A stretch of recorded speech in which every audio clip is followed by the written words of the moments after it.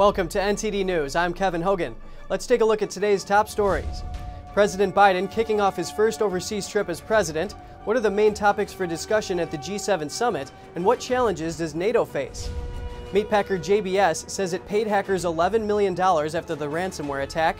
The hack disrupted operations. The company CEO explains why he chose to pay. The company behind the Keystone pipeline abandons the project after Biden's executive order halting it. But what will the company in Alberta province do following the project's termination?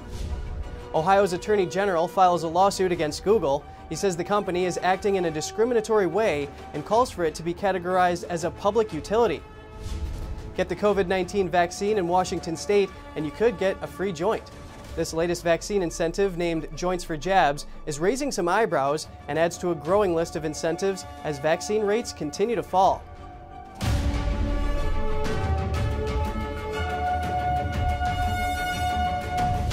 President Biden's in England today, meeting with the Prime Minister on his first overseas trip as president. Tomorrow, the G7 summit begins with some main topics for discussion, including Russia, China, and the origin of the CCP virus. NTD's Jessica Beatty has the details. President Biden begins his first overseas trip as president, landing in England Wednesday. Biden gave his first speech at a British airbase northeast of London. This is my first overseas trip as President of the United States. I'm heading to the G7, then to the NATO ministerial, and then to meet with Mr. Putin to let him know what I want him to know.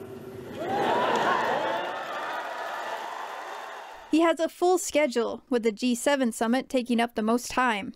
One topic up for discussion is the origin of the CCP virus. The European Commission president is calling for a real investigation. We have to know where it did come from to make sure that this will never happen again.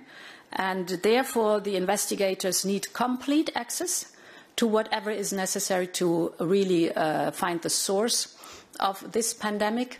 Other main topics at the G7 summit will be China and Russia. Biden says the U.S. will take action if Russia engages in harmful activities. I'm going to communicate that there are consequences for violating the sovereignty of democracies in the United States and Europe and elsewhere. Tensions are high between the U.S. and Russia following two high-profile cyber attacks. It's believed the hackers were based out of Russia, although the Russian government hasn't been linked to the attacks. Biden says NATO needs to modernize for cyber threats. Another question facing NATO is whether to let Ukraine join. One prerequisite is to resolve international disputes. But Ukraine has been in conflict with Russia since 2014, which suggests it won't happen anytime soon. Ukraine's leader spoke with Biden by phone earlier this week. Biden will attend the NATO summit Monday and end his trip with Russian President Vladimir Putin. Jessica Beatty, NTD News. The English region of Cornwall is preparing to host the G7 summit, but locals there are less than thrilled about the impact of the world's leaders' presence on their daily lives. NTD's Andrew Thomas reports. Cornwall will serve as home base the next few days for many of the world's leaders. They're meeting ahead of the G7 summit, but residents in the coastal town of St. Ives voiced concern on Wednesday about the impact the gathering is having on their lives and businesses. Megan Steeds owns St. Ives Boat Rides. She says the financial impact on her business will be substantial as customers cancel bookings. Normally at this time of year we would be absolutely packed and we'd be fully booked all day long, and it's just not happened. It's, you know, people have just been ringing up, cancelling left, right and centre. So yeah, it's been completely detrimental to our business. Visitors have been told to expect disruptions or avoid the area over the next week, starving the tourist town of much needed foot traffic. I thought it'd be bad. Yeah, I thought it'd be bad, but it's a lot worse than I thought it was going to be. So I don't really know. Lost loads of money, and it's just a nightmare for us working down there. On the other hand, Sarah Spratley, who works at a cafe, says she's pleased to have the G7 come to Cornwall. It is quite divided, isn't it? Yeah. Some people don't like the fact it's here, they don't like the fact that roads are closed, the fact that all these people are going to be here. I just think it's quite exciting. Yeah. I think it's lovely to see. But she understood many locals were frustrated with road closures. Because it's not the easiest place to get into if there's a lot of road closures, is it? No. Really? But yeah, it is divided, the opinion's divided. Train stations, roads, and footpaths in the immediate vicinity of Carbis Bay Hotel in Tregenna Castle were closed. That's where the summit will be held. More than 5,000 police officers from across the country have been deployed to the area. The G7 will be the first in-person meeting of leaders from major developed economies in nearly 2 years. This year's agenda will focus on the pandemic and climate policy. Andrew Thomas, NTD News. TC Energy is abandoning the Keystone XL pipeline. This comes months after Biden suspended its construction permit. The company said it will make sure its exit is environmentally sound, and it's working with Alberta to recover the province's $1 billion investment. Here are the details. Canada-based energy firm TC Energy officially pulls out of the Keystone XL pipeline. It comes months after Biden halted construction operations through an executive order on his first day in office. Biden cleared the way for the completion of the Russian Nord Stream 2 pipeline by removing sanctions on its company and CEO after he canceled the Keystone pipeline. Keystone's TC Energy said it will coordinate with stakeholders, regulators, and indigenous groups to make sure its exit from the project meets environmental commitments. Biden's decision can be seen as an extension of Obama-era policies. The State Department has decided that the Keystone XL pipeline would not serve the national interests of the United States. I agree with that decision. The pipeline would have moved over 800,000 barrels or 35 million gallons of crude oil every day, 1,200 miles from Canada through Nebraska to the Gulf Coast. Environmental groups cheered on the decision to halt it, but Biden faced significant blowback from Republicans and industry groups after reversing the Trump-era move. Trump approved the permit for the pipeline shortly after he took office. I am pleased to announce the official approval of the presidential permit for the Keystone XL pipeline. TransCanada will finally be allowed to complete this long overdue project with efficiency and with speed. The Premier of Alberta Province in Canada said he was frustrated with the circumstances surrounding the project, and that includes Biden's revoking the permit for the pipeline's border crossing. Alberta officials reached an agreement with the company to exit their partnership. Both the company and province will try to recover the Alberta government's $1 billion investment, but they did not say how. Meatpacker JBS USA said Wednesday it paid the equivalent of $11 million ransom in a cyber attack that disrupted its North American and Australian operations. The meatpacking firm JBS USA paid a ransom equivalent to $11 million after it fell victim to a cyber attack. The company's U.S. CEO said on Wednesday they made the payment to protect their customers. Last week's cyber attack led to the suspension of cattle slaughtering at all of JBS's U.S. plants for a day. The company produces nearly a quarter of America's beef, and there were fears that the disruption would threaten food supply chains and further inflate food prices. The attack also disrupted JBS operations in Australia. Ransom software works by encrypting victims' data. Typically, hackers will offer the victim a key in return for cryptocurrency payments. The CEO of JBS USA, Andre Nogueira, said this was a very difficult decision to make for our company and for me personally. However, we felt this decision had to be made to prevent any potential risk to our customers. The FBI said earlier this month it was investigating about 100 different types of ransomware. The cyber attack on JBS followed one last month on Colonial Pipeline, the largest pipeline in the U.S. That attack disrupted fuel delivery for several days in the U.S. Southeast. A Russia-linked hacker group has been blamed for both attacks. A bipartisan group of senators is negotiating on immigration reform. They're looking at 3 bills to be put into one large bill that could potentially gain enough support on both sides of the aisle to pass the House and Senate. This comes as the Department of Homeland Security just announced they reunited 7 children with their families over the past month. But the report also shows a couple of thousand children do not have confirmed records of reunification.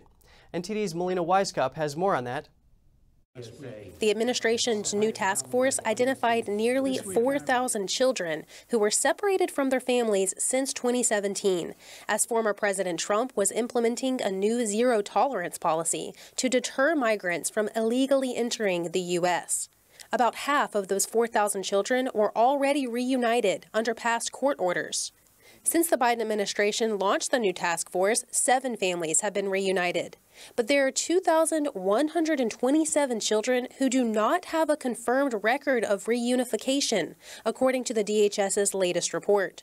But the administration didn't offer any more details about why there are no records for these thousands of children awaiting reunification. And policy on immigration reform is still a huge topic of discussion here on Capitol Hill. Today, a group of bipartisan senators was set to meet to continue their negotiation talks on immigration reform. This bipartisan group is looking at 3 bills. They want to push these all into one bill that can gain enough Republican support to actually pass in the Senate. So in an evenly divided Senate, these negotiation talks are key in order to get some form of immigration reform bill onto Biden's desk.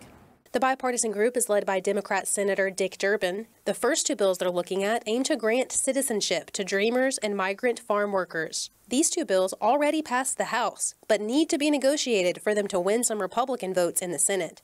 The third bill they're looking at was introduced by Democrat Senator Kyrsten Sinema and Republican Senator John Cornyn. Their proposal aims to deal with the surge at the border right now by creating more processing centers at the southern border. And it would also require the DHS to inform border cities before releasing immigrants into their communities. This bipartisan group will need to continue negotiation talks to find common ground between Republicans and Democrats to see how they can come together to quell the chaos at the border and possibly change U.S. immigration laws. Melina Weiskup, NTD News. And the Customs and Border Protection Agency just released a report. They found that in May, more than 180,000 people tried to illegally enter the U.S. from the southern border. They say single adult males make up the majority of these illegal entry attempts. Talks on gun background checks have stopped between a Republican and a Democrat senator. The senators say they're not at odds, but just couldn't find a way to move forward. Republican Senator John Cornyn says he and Democrat Senator Chris Murphy were working on a potential deal before talks were cut off. Murphy confirmed the same in a statement. Murphy says they couldn't find a way to increase the number of gun sales that require background checks in a way that makes sense to him. Murphy says that he is speaking with Republican senators about other gun control proposals. Cornyn told The Hill that both his and Murphy's staff worked hard but were not able to reach a conclusion. Ohio is taking on Google. In a new lawsuit, the state's attorney general argues the government should regulate the company more. NTD's Christina Kim tells us more about the legal battle. According to Ohio's Attorney General Dave Yost, Google uses its dominance of internet search to steer Ohioans to Google's own products. That's discriminatory and anti-competitive. The complaint also points out that instead of charging a fee, Google collects and monetizes user data in various ways. Yost wants the courts to declare Google a public utility and to regulate it as one. This could look like stopping the company from prioritizing its own products, services, and websites. We're just trying to get them and the courts to recognize because they've gotten so big, because they're so ingrown to every aspect of our modern lives, that they have a higher duty to the public interest. A Google spokesperson told the Epoch Times the lawsuit would make Google search results worse and make it harder for small businesses to connect directly with customers. They say people simply don't want the government to run Google like a gas or electric company. But Yost doesn't want to change their algorithm. He just doesn't want Google's thumb on the scale anymore. There will be a much more level playing field. When you do that Google search, you won't be getting preferred results for businesses that Google's invested in. You'll actually be getting the raw results of their algorithm. This comes as Google and other tech giants are facing a growing number of antitrust lawsuits and challenges. Christina Kim, NTD News. A hospital system in Texas has suspended workers who didn't get the CCP virus vaccine. Most workers complied, but some are choosing not to get vaccinated. The Houston Methodist Hospital System informed employees that they need to get a vaccine or submit documentation for an exemption. Exemptions are based only on a medical condition or religious beliefs. CEO Mark Broom told employees in an internal memo obtained by the Epoch Times that 178 workers either didn't get fully vaccinated or didn't get vaccinated at all. As a result, he suspended them without pay for 14 days, And if the employees still don't comply by the end of the suspension period, they will be fired. The system has received strong pushback for this mandate. Over 100 employees joined together to file a lawsuit. They note the 3 vaccines have emergency approval but have not been fully approved by drug regulators. First, it was free beer for getting the COVID-19 vaccine. Now it's joints for jabs, because nothing says health quite like recreational drugs and alcohol. NTD's Grace Coulter has more on Washington State's latest vaccine incentives. President Biden's goal was to have 70% of Americans at least partially vaccinated by July 4th. But vaccine rates are falling across the country. So states are coming up with all sorts of creative ways to incentivize vaccination. Joints for jabs is the latest. That's Washington State's Liquor and Cannabis Board's slogan for the incentive program. The board announced it will start allowing state-licensed cannabis retailers to provide 1 joint to adult consumers who receive COVID-19 vaccination at an in-store vaccination clinic. The offer is available until July 12th for people over 21 and older. This isn't the first time the state has permitted recreational drugs as a vaccine incentive. Last month, the board allowed places like bars, breweries, and restaurants to give out free beer, wine, and cocktails to people who could prove they've gotten their shot. Incentives in other states range from free burgers and fries in New York. But if this is appealing to you, just think of this when you think of vaccination. Vaccination. Rifle and shotgun lotteries in West Virginia, $1 million lotteries in Ohio, and even $5 million lotteries in California. College scholarships, amusement park, and concert tickets are also up for grabs. But are the incentives working? Some early vaccination numbers suggest the hefty lottery in Ohio is, but the jury is still out on the effectiveness of the other prizes and freebies. However, a number of people have questioned the ethics of the incentives and ask why people need to get a carrot to get the jab. Grace Coulter, NTD News. A man in Las Vegas has been accused of stealing blank COVID-19 vaccine cards. The Los Angeles County District Attorney says the incident happened in April at a vaccination center at the Pomona Fairplex. Mohammed Raouf Ahmed is now charged with 1 felony count of grand theft. Authorities say the 45-year-old stole more than 500 blank cards from the vaccination site where he was contracted to work. Prosecutors say each card has a value of at least $15 if illegally sold. Still to come, a Virginia teacher who was suspended for speaking out against using transgender pronouns has been reinstated by a court order. But a number of parents and teachers say this isn't enough. El Salvador is now accepting Bitcoin as official legal tender. Will this trend catch on in other countries? We give you some of the different perspectives on the issue of cryptocurrency. All that and more on NTD News.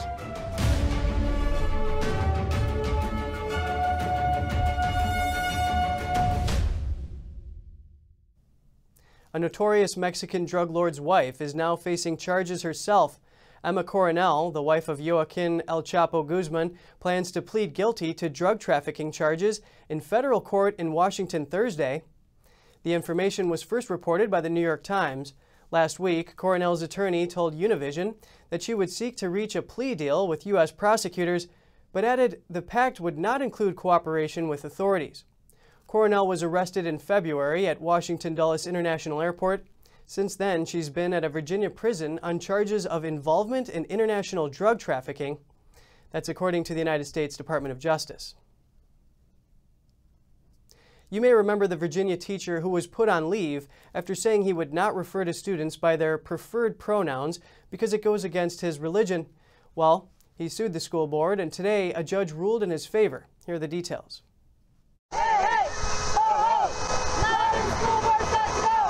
After much support and prayer, elementary school teacher Tana Cross is heading back to the classroom, at least for now. He won an initial legal battle on Tuesday against Loudoun County Public Schools. Cross was put on leave after expressing his views at a public school board meeting. He spoke against a proposal that would require teachers to use students' preferred pronouns instead of their biological sex. I love all of my students, but I will never lie to them regardless of the consequences. I'm a teacher, but I serve God first, and I will not affirm that a biological boy can be a girl and vice versa, because it's against my religion, it's lying to a child, it's abuse to a child, and it's sinning against our God. The judge ruled in Cross's favor, saying evidence suggests the school district violated Cross's First Amendment rights to speech and religious liberty. Alliance Defending Freedom, the nonprofit advocacy group representing Cross, called the win a massive victory for freedom of speech. But a number of parents and teachers in Loudoun County aren't satisfied. At a school board meeting Tuesday night, they urged the board to respect First Amendment rights. When I saw a teacher express an opinion and suspended for expressing his religious beliefs, I could no longer stay silent. When did it become acceptable to be tolerant only when someone expresses a view that we agree with? When did it become appropriate to silence those that hold Christian biblical views just because you don't? You sent a message to parents and teachers that if we dare voice dissenting views, you will retaliate. That's what tyrants do, not public servants in a free country. Now that he's been reinstated by a judge, we must ensure this never happens again. For the members of Chardonnay and Antifa, here is your assignment with a copy of the First Amendment attached. I'm going to lead this here, and I hope you learned something. The court order will only allow Cross to maintain his job until December 31st, unless other orders are put in place. But the judge suggested Cross is likely to succeed if his case is brought to trial. Grace Coulter, NTD News. If you're in El Salvador, you can now use Bitcoin to purchase goods, making it the first country to do so. Many are reacting to this news, with some saying this is good news for the digital currency market, while others are more skeptical. NTD's Christina Kim brings us the different viewpoints. El Salvador uses the US dollar as its official currency, and now it's the first country to also accept Bitcoin as legal tender. People don't have to use Bitcoin if they don't want, but if it's offered as a form of payment, they must accept it. Additionally, prices can be expressed in Bitcoin. Taxes can also be paid in Bitcoin, and exchanges in Bitcoin won't be subject to capital gains tax. But the US dollar will remain the reference currency. Economic analyst Joseph Trevisani says the thing that impacts Bitcoin's value is how widely accepted it is. And there's no doubt that this move from El Salvador is helping the crypto market, at least for now. Shortly after the vote, the price of Bitcoin rose 5%. This is a positive for them. This will be looked upon by all traders and all participants in the market as a future positive item. Public perception is especially important because Bitcoin has no grounding in any of the economically traded markets. It's a purely electronic entity. That adds to its volatility. For example, when Colonial Pipeline ransom money was recovered, the value of Bitcoin fell. When Elon Musk expressed concerns over Bitcoin, it also fell. That's why Professor Steve Hanke, one of the world's leading experts on currencies, is skeptical about the move. He also says there could be more nefarious reasons that El Salvador moved to accept this hard-to-trace currency. This idea of Bitcoin becoming legal tender is a very bizarre kind of move. If you already have a great currency, why Bitcoin? Because Bitcoin is not a currency. It's a highly speculative asset. Its price is very volatile. As for the argument that Bitcoin could one day replace gold, Hanke says it's nonsense. But like it or not, Trevisani believes cryptocurrencies like Bitcoin will remain as an alternative. Some people think the world is going to end, and so Bitcoin is a good thing to hold. Other people distrust governments as a matter of course, so Bitcoin is a good thing to have. Other people have criminal activities. It's harder to trace. Others just like the trading volatility.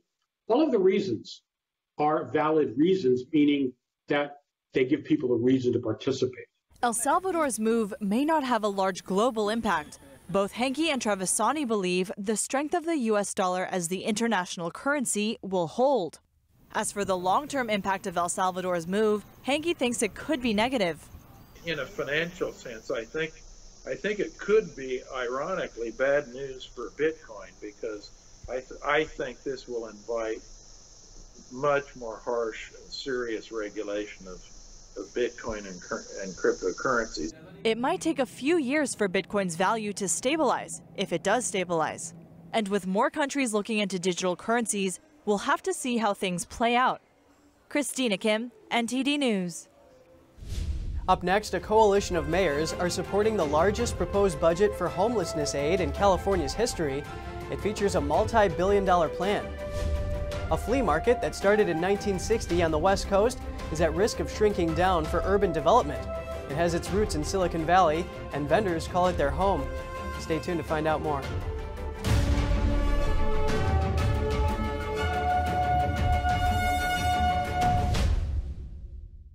Hello, I'm Mike Lindell, inventor of MyPillow. Thanks to your support, you've helped make MyPillow become one of the fastest growing companies in America. Over the last 12 years, you've helped MyPillow create thousands of jobs right here in the USA. When I got MyPillow, I'm asleep almost immediately. I stay asleep at night and I wake up more well-rested in the morning. That's why I invented MyPillow. My patented fill adjusts to your exact individual needs and helps keep your neck supported and aligned. I'm interrupting this commercial right now. Retailers have canceled MyPillow, and to thank you for your support, I'm gonna pass the savings directly on to you. For example, you get my 6-piece towel sets, regular $109.99, now only $44.98, or MyPillow dog beds for as low as $19.99 with your promo code. For the best night's sleep in the whole wide world, visit mypillow.com. Hi folks, Joe Namath here, and if you're on Medicare, this is important. You're now entitled to eliminate co-pays and get dental care, dentures, eyeglasses, prescription coverage, in-home aids, unlimited transportation, and home-delivered meals, all at no additional cost. Plus, your zip code may have coverage with the Give Back benefit that adds money back to your Social Security check every month. I called to get dental, transportation, meals, and the Give Back benefit. With this virus situation, I called to get everything I'm entitled to. I couldn't believe I was missing out on so many benefits. With the uncertainty of the virus, you need to get everything you're entitled to. Millions of people have trusted the Medicare Coverage Helpline. You can too. Call now. It's free. Call 1-800-764-1930. That's 1-800-764-1930 now.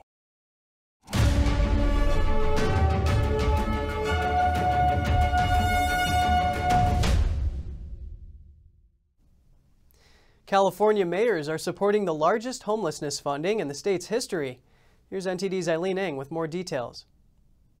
A coalition of mayors from California's 13 largest cities are supporting state funding for homelessness. The state legislature's budget has proposed $1 billion per year for the homeless over the next 4 years. California's historic budget surplus presents the legislature and the governor with a once-in-a-lifetime opportunity to make critical investments to bring our residents off the street. According to one report, California accounted for more than half of all unsheltered people in the country. The historic investment to local cities and counties will directly help fund homeless programs for mental health care, case managers, and other resources. To be able to have a foundation that builds on the way that cities can act quickly, can act deeply and accountably. If you want to see something happen in the fight against homelessness, make sure local leaders have frictionless, fast money they can put in a flexible way out there. Frictionless, fast, and flexible. Permanent housing and recovery is the absolute goal. But there are significant steps for many people before they can succeed in permanent housing. And that is to get them off the streets into either congregate shelter or tiny homes, or even safe ground environments. The big city mayors say there will be accountability measures in place to ensure that taxpayer money will be used to address homelessness. In May, Governor Gavin Newsom announced a $12 billion investment for the homeless crisis. It is the largest in California's history. It aims to create over 46,000 new housing units, help hundreds of thousands of homeless Californians, clean streets, and end family homelessness within the next 5 years. Eileen Ng, NTD News, California. Governor Gavin Newsom and state lawmakers in California are getting a pay raise. It comes amid a campaign to recall Newsom from the governor's seat. The Los Angeles Times says a commission voted unanimously to approve a 4.2% raise for Newsom and state lawmakers. The hikes will take effect in December. Pay for 132 state lawmakers will rise to $119,700 per year. Newsom's pay will reach $218,500 per year.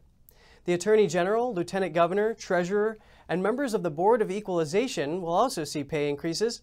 State officials can voluntarily request a pay cut, and Newsom and several others did so last year. The Commission also cannot issue raises during budget deficits. The state's budget is now in surplus. In Southern California, officials announced the largest drug bust in its history. The suspects had a large illegal marijuana growing operation. Here's NTD's Eileen Eng with more.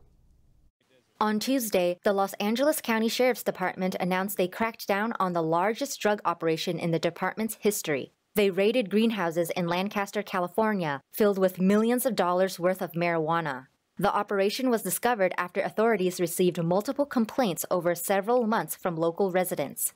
We were getting complaints about how these illegal marijuana grows was impacting life here. People were being threatened. Water was being stolen from farmers, to the point where there's farms that are going out of business because they no longer afford the water. That's how much the marijuana operation is impacting the high desert. So far, they made 23 arrests, seized 5 firearms, and recovered 2 water trucks. 5 men identified as Mexican nationals were detained at the scene. They arrived in the U.S. within the last month. We have alfalfa farmers, potato and carrot farmers, and seeing them go out of business to support illegal marijuana, and which enriches the cartels, is something we're not going to tolerate at all. According to a spokesperson for the United States Drug Enforcement Administration, growing illegal marijuana leaves toxins, harming the natural environment. It also diverts water away from farmers. Last year, LA County found 150 illegal marijuana growers, but this year, the number increased to over 500. The number of greenhouses involved also grew from an average of 8 to 15. Eileen Eng, NTD News, California. Authorities in California are looking for a hit-and-run driver. That's after a collision killed 3 girls and injured a 4th. California Highway Patrol says the girls were struck while walking along the side of a rural San Bernardino road Saturday night. 12-year-old Daytona Branas, 13-year-old Sandra Miser, and 11-year-old Willow Sanchez were killed. 14-year-old Natalie Coe, who you can see in the upper left-hand side of the screen, is in critical condition at the hospital. Branas and Coe are wheelchair-bound. Highway Patrol believes the driver of a white Chevrolet Silverado hit them from behind. The suspect then fled the scene on foot. A makeshift memorial for the girls was set up at the scene of the accident. One of the largest flea markets in Northern California may be shrinking down. A staple of Silicon Valley life may soon be replaced by urban development. NTD's David Lamb has the story. This is the Berryessa Flea Market, which is home to over 400 family-owned stands. But most of this could be at risk of closing down or relocating after the city's proposal to redevelop the land. Colorful piñatas, cultural souvenirs, and a farmer's market are a few of the myriad of treats found here. The 60-year-old flea market is located next to a rail station. Developers see it as prime land to turn into an urban village. The flea market means a lot to me. I think that it's definitely my second home. You know, at first, I'm not gonna lie, it was when I was growing up, it's a little bit embarrassing to be working at the flea market. Kayla Escobedo is a key member of the market's Vendors Association. She says if the proposal is approved, vendors will be offered $2 million to help with moving and storage expenses. And they said, hey, honestly, I don't want money. Like, we don't want money. We want to work. Like, we want to have the opportunity to keep working. Like, that's what I want. You could give me whatever money, but it's only going to be a certain time, and then I won't have that money. And so then what happens then, right? The city plans to reduce 30 acres of flea market space down to 5. This does not include the parking area. Only a quarter of the current vendors could continue working there. Well, me and my family, like my cousin and my mom and dad, we all grew up on it, so. Well, people wouldn't really like it if it was closed, so. Community members and vendors marched during a protest, donning signs that read, "Save the Flea Market." Are from this community, and so to move it away, it's just further marginalizing and displacing an entire cultures, multiple cultures and multiple people's neighborhoods. Escobedo is worried that the longtime vendors may struggle to find other jobs, particularly the ones that don't speak English fluently. San Jose claims to be a place, a city that really cares about small businesses. Well, I feel like this is their chance to show that. But many of them are San Jose residents. Escobedo says the city had wanted to develop over the market since 2007 and began updating the plans due to the addition of the rail station. A meeting is scheduled for later this month. If a development agreement is reached, vendors will get a 1-year notice before closure. David Lamb, NTD News, California. Coming up, concerns keep growing about China stealing American technology and intellectual property. Now, a U.S. university professor is facing trial for concealing his ties with China while receiving U.S. government research funds. And is the U.S. too dependent on China for critical supplies? The Pentagon's new report highlights one supply chain that China currently dominates. That and more on NTD News.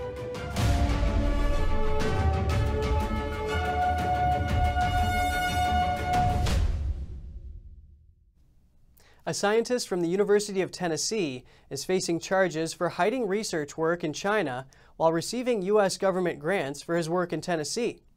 The case was brought to court on Monday, and he is the first to be put on trial among many researchers arrested over similar accusations. An Ming Hu is a former assistant professor at University of Tennessee. He is facing felony charges including wire fraud and making false statements related to his work in China. The case stems from Hu's dual professorship with UT and the Beijing University of Technology in China. The prosecutor alleges that he hid his China collaborations from the U.S. government while receiving grants from NASA for his research at UT. Hu was born in China and is a naturalized citizen of Canada. He is the first professor at an American university to be criminally charged as a result of a 2011 law that keeps federal agencies from unwittingly funding the CCP's ambitions in scientific research. Hu denies the charges. The U.S. Senate passed a $250 billion bill on Tuesday trying to boost competition with China in technology research. It also puts more restrictions on recipients of U.S. government research funds from accepting money from governments like China or Russia. The Pentagon's new report says that the U.S. is exclusively dependent on Chinese imports, especially rare earth minerals.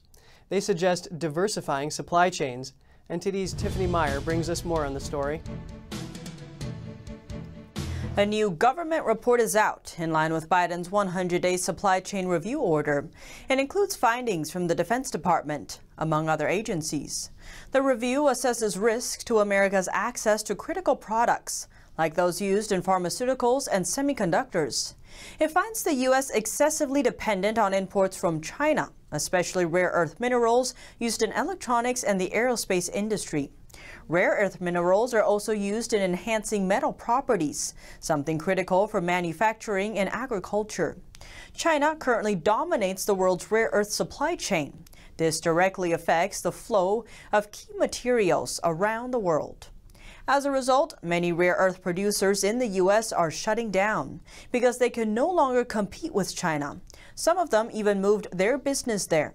The report also warns of China's unfair trade practices, like restricting exports to gain trade leverage over the U.S. Beijing's aggressive tactics could potentially expose the U.S. to supply chain vulnerabilities, a hidden hazard to national and economic security. The report points out that China has shown a willingness to restrict access to resources, with reductions in its exports of rare earth elements over the past 10 years. In addition, the report finds that China took over large portions of supply chains and several critical materials using state-led non-market interventions. And even if the U.S. was to diversify its import sources, it would still be reliant on China for processing before use in end product manufacturing. The report advises the U.S. to work with allies and partners to diversify supply chains away from China. On Tuesday, the White House also called on Congress to authorize at least $50 billion in investment funding for domestic manufacturing and research on key materials. Just ahead, France reopens its indoor dining spaces to customers. An iconic restaurant is gearing up to welcome eager clients and serve up spectacular dishes. Catch a glimpse of what's happening in the kitchen there and more here on NTD News.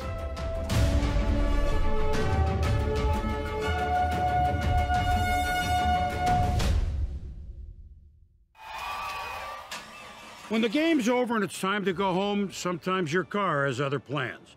That's why I drive with CarShield. As expensive as car repairs can be, I wanted the best defense around. And with CarShield's administrators, they make sure that you don't get stuck with expensive car repairs like this. Did I forget to mention that with CarShield's network, I also get 24/7 roadside assistance, towing, and rental car reimbursement included.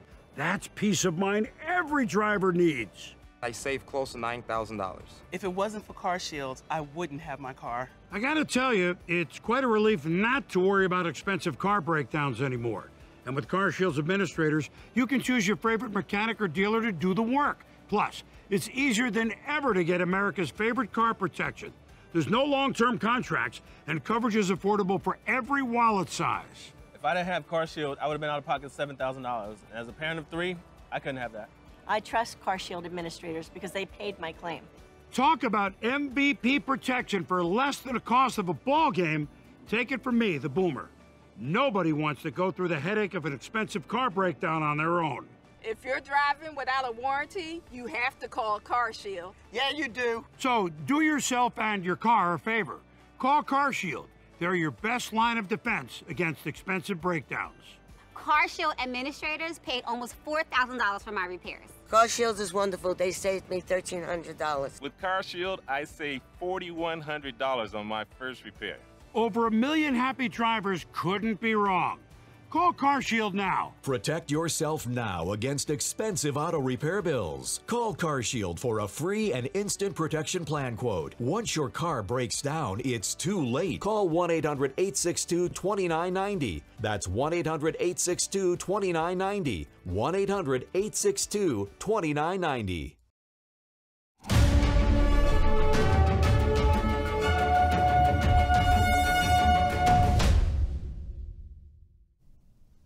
Eateries in France can once again serve guests indoors.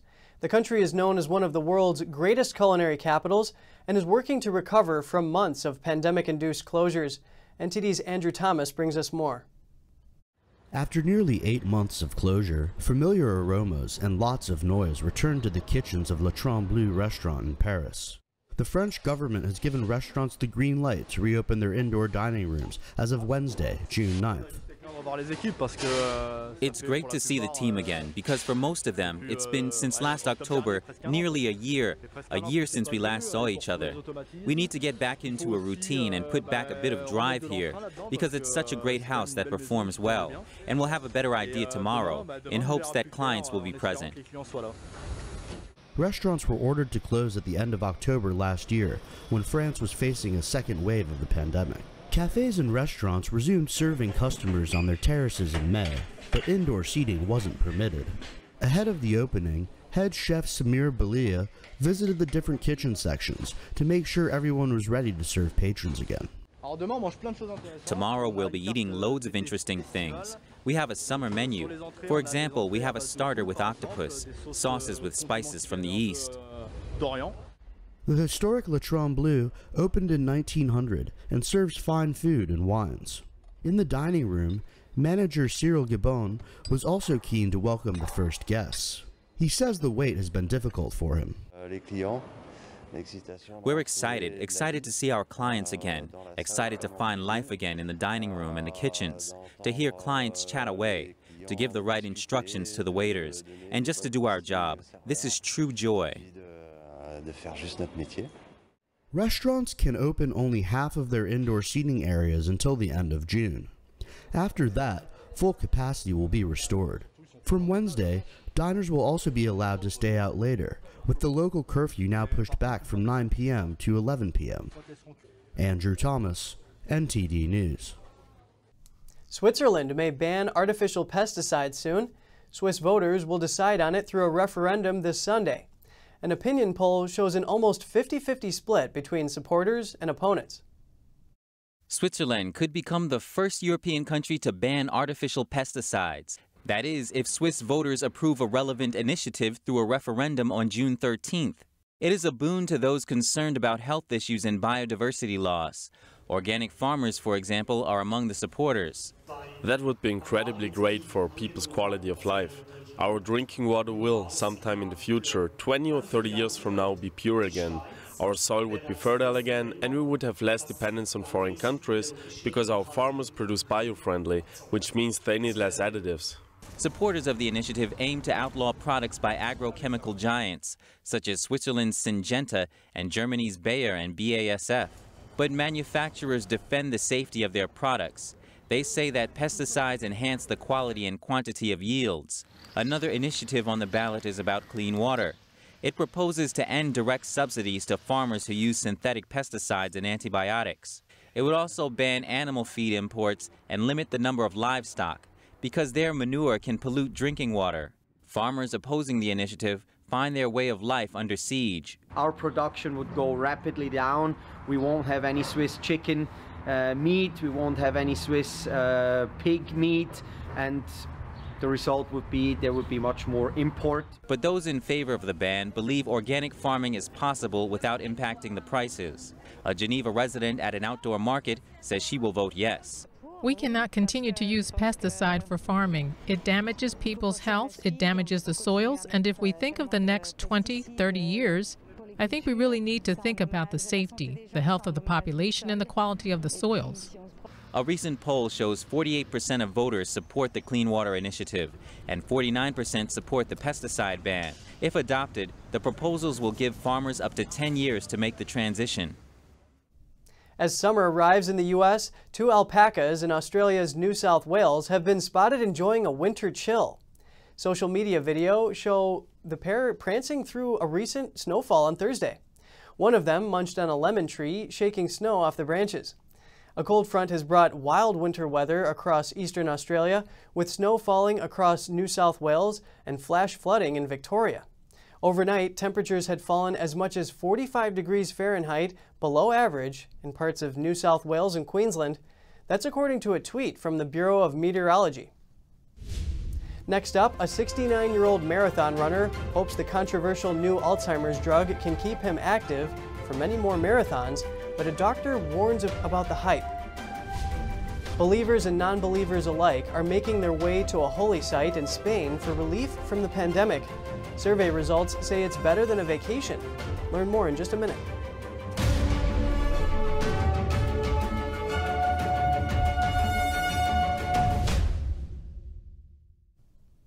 Locals and officials organizing the Olympic marathon in Japan say they're worried how their city will cope under the weight of growing COVID cases and safety measures they say are slow to materialize in the lead up to the Games. Olympic marathon events were initially moved from Tokyo to the cooler northern city of Sapporo to avoid the intense summer heat in the Japanese capital. But 2 years on, critics say Tokyo 2020 organizers have effectively leapt from the frying pan into the fire. Hokkaido, the northernmost island where Sapporo is the main city, has the second highest per capita COVID-19 rate in Japan, even higher than Tokyo. Opposition from residents is growing, and officials in the city, like Takashi Okugi, who is in charge of Olympic preparations, say they still don't have key information, including the number of athletes to expect and details on health facilities.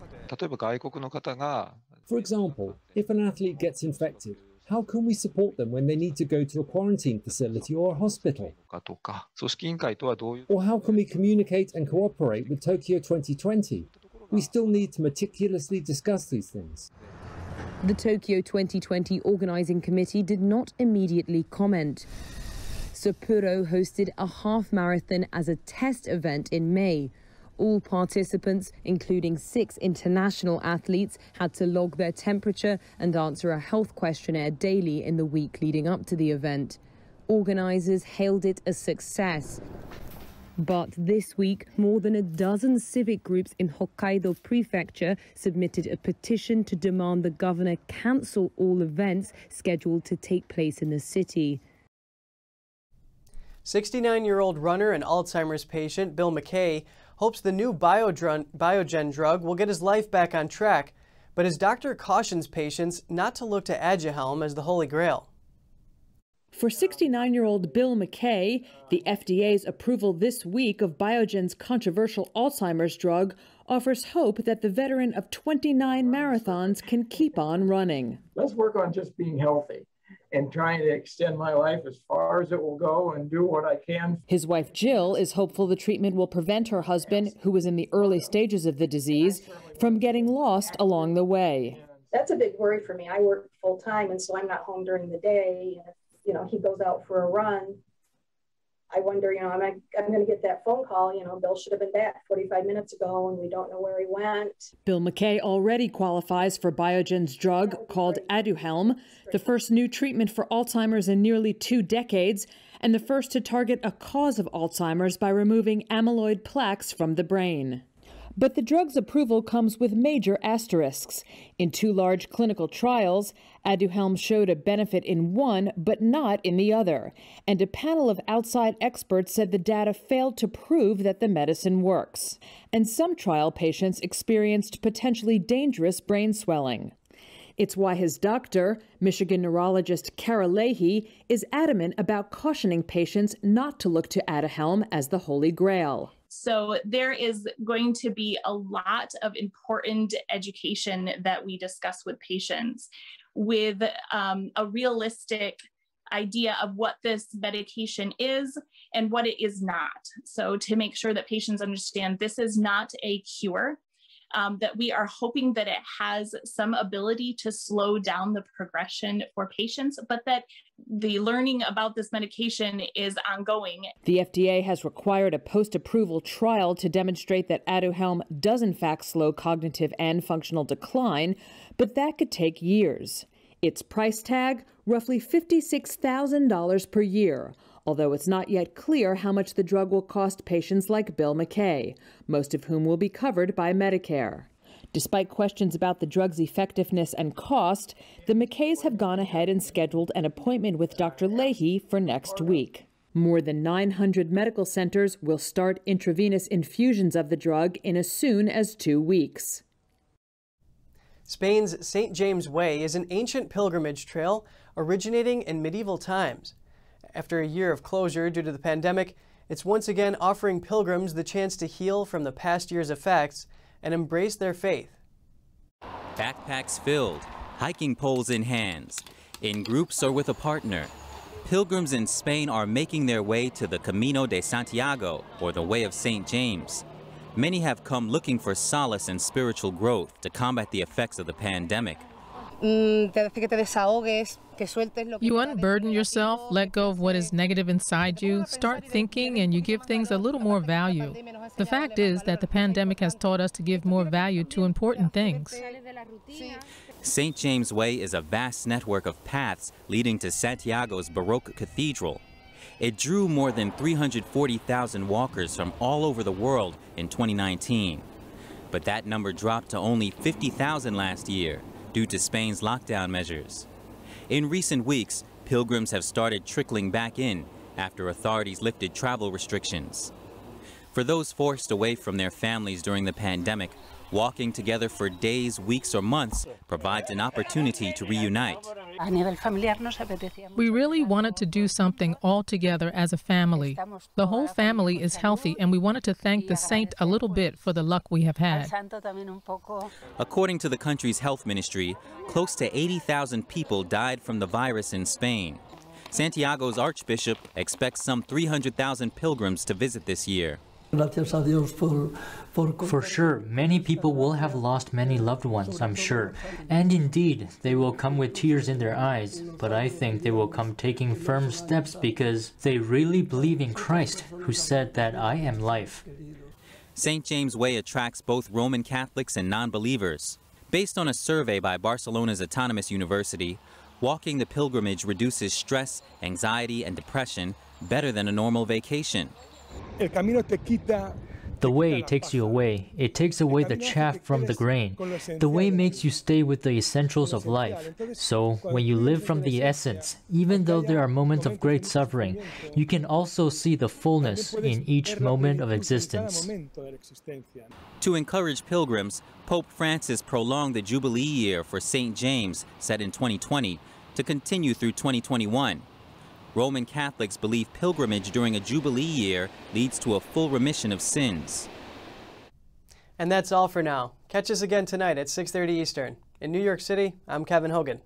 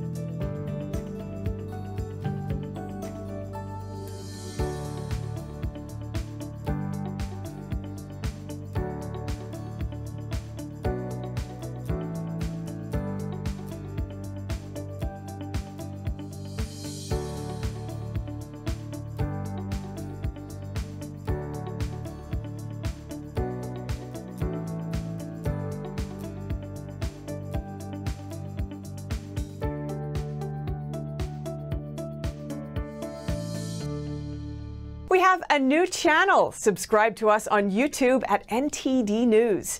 Get the highlights of our news broadcast and the most important headlines that we curate especially for you. Don't let YouTube decide what information you get. That's your choice. YouTube is deleting our videos and cuts you off from a source of honest reporting.